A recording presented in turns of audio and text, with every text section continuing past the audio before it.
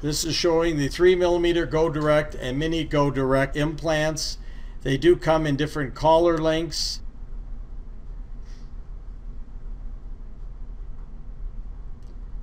So one has a pointed end, the other has a rounded end. They both have double lead threads for faster insertion. They both have micro threads for reduced crestal bone stress. They have either a 1.5 or 3mm neck on them. The one with the rounded end is straight and then tapered, whereas the one with the pointed end is evenly tapered.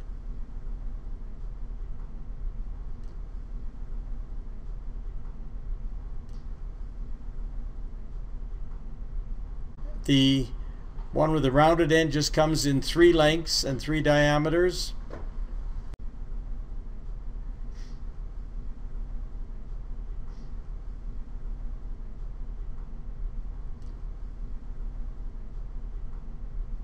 They both come with an internal set screw that can be removed so that you can add a multi-unit or a ball abutment to it. You could add another GPS extender or a custom cast abutment to it. So it's a one-piece implant that can be converted into a 2-piece. Now Zest came out with an implant that tries to copy this. It doesn't have the micro threads. It sticks up 1 millimeter higher than ours. So it doesn't have an internal thread to give the option of adding other abutments. There are 2 options for placing implants in narrow ridge. Either lay the flap or to do the procedure flapless. So let's look at the standard flap surgery, which is what I recommend for most situations. It gives you the opportunity to flatten the ridge as necessary. This is for the 3mm GoDirect implant, 13 millimeters in length.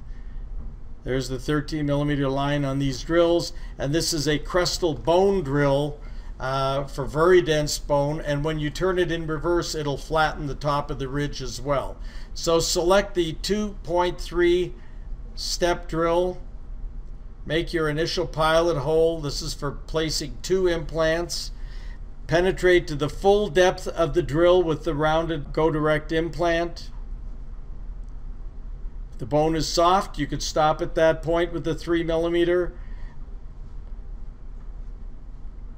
Insert the paralleling pins.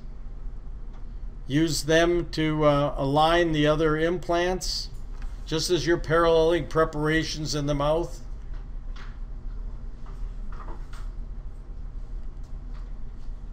They need to be within 10 degrees of parallelism.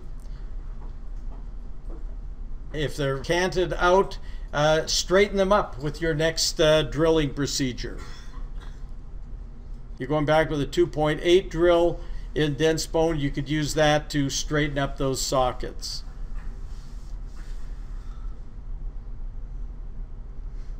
The attachments will work with 10 and 10, which is 20 degrees divergence, but there may be more wear on them, so it's easier to just get them parallel.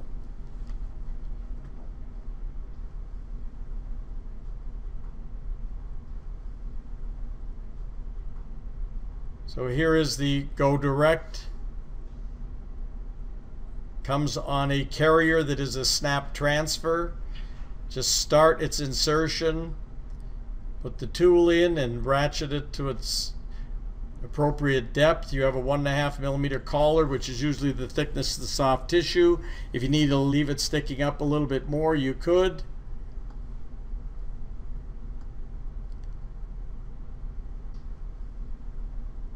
Now, flapless surgery, you need to establish whether you have available bone. So you can measure the thickness of the tissue, and then you can map the bone with probes, or better yet, do a CT scan and determine whether you have available bone or not.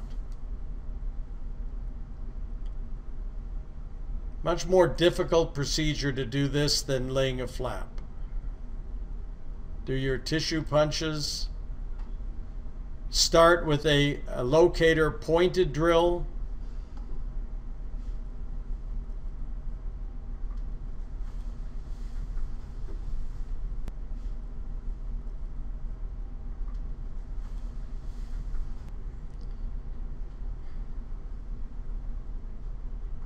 So there's your locator pointed drill.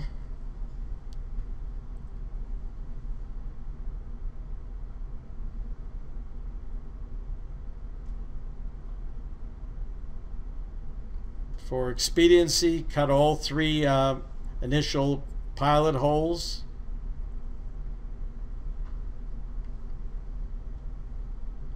Select the 2.3 drill. It steps down to 2.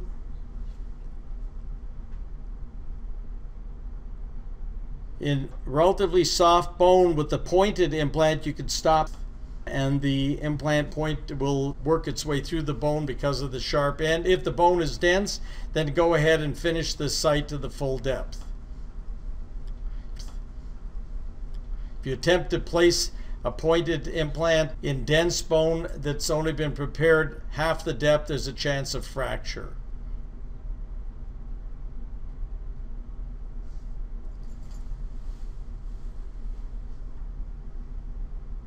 Put the paralleling pin in and then repeat the procedure to help you line it up.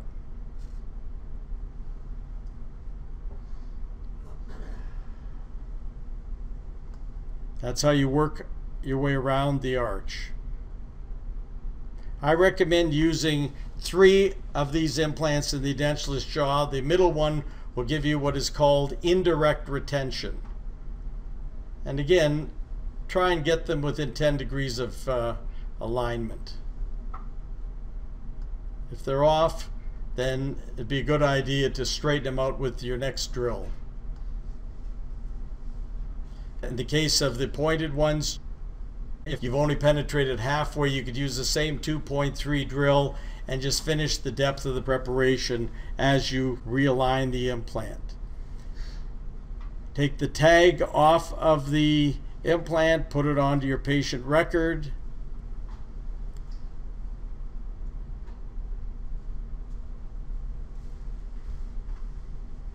This is a 3.0 millimeter mini implant, mini GoDirect implant.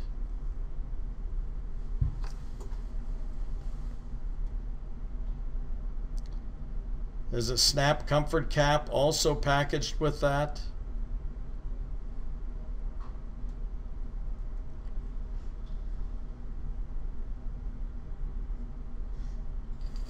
Just turn it with finger pressure and then ratchet it to place. Now, if the torque seems to be getting too high, and I recommend using torque ratchets above 70 to 80 Newton centimeters, stop and back the implant out and then penetrate to the full depth with the drill. If you determined the density of the bone properly to begin with, you wouldn't need to do this. You would know whether it's dense, and you would have taken care of that at the beginning. If you've now find out though that it is too dense to get it fully seated, then come back with the 2.8 drill and might as well penetrate to the full depth of the drill, to the 13 millimeter line.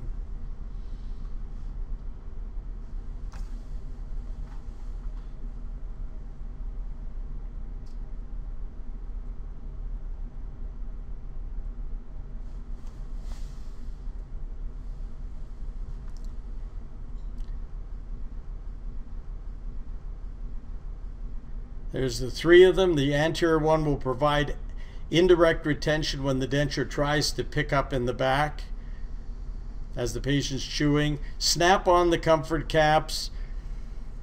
Deliver the patient's existing denture with a soft liner. You see there are 2 neck lengths, 1.5 and 3 millimeters. That's 13. This would be to the 14.5, which is halfway between 13 and 16.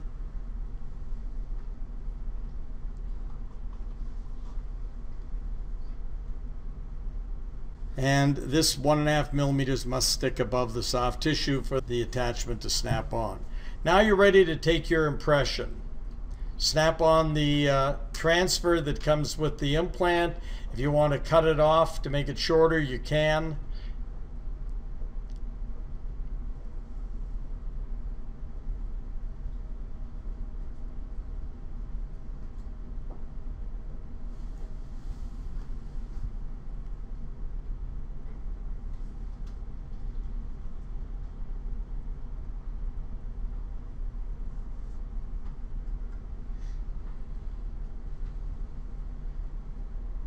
Snap on your comfort caps. Now you put the abutment analog in the transfers. Pour the working cast.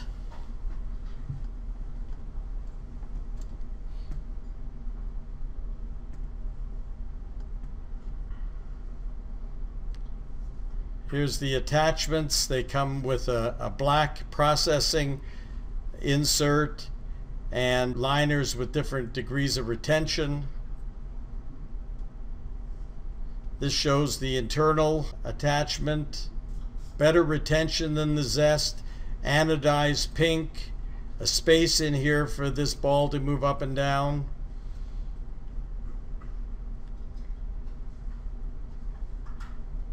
This is the internal liner. It's recommended in the lower edentulous jaw with 2 to 3 implants. Here's the external one, which is what we use on bar overdentures now, where we're sure to get these parallel and where we don't need vertical stress braking. It will rotate. So we've got the external and we have the internal. Attachments usually come with the 5-pound retentive one. And you can see how this moves out of the way and allows the ball to move up and down.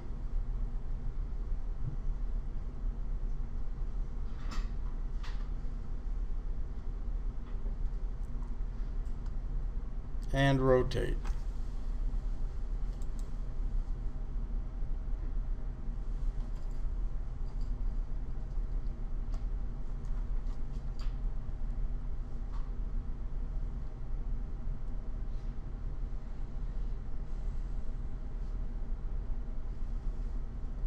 Metal housing and the black insert and the spacer are used for either a chair pickup in a reline, or in this case we're going to manufacture a base plate, stabilized base plate to take the bite registrations.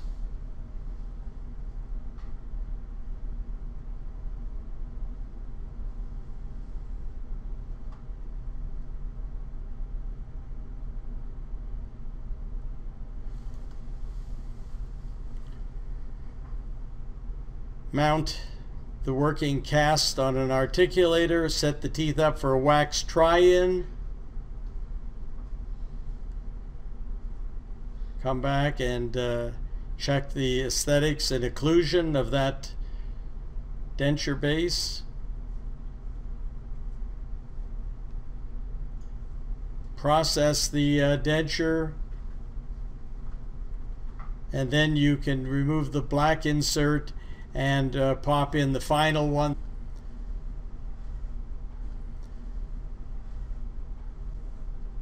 Check the occlusion.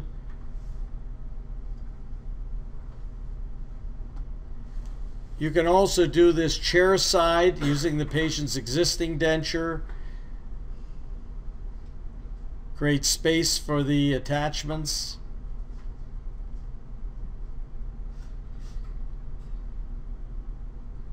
Put some cold cure acrylic on the top, seat the denture, and allow it to cure.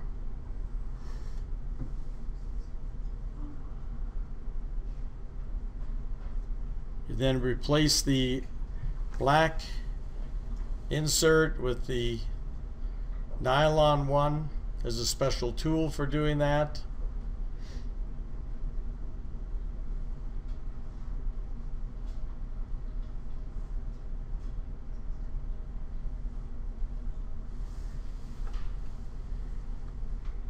And that's how we do overdentures.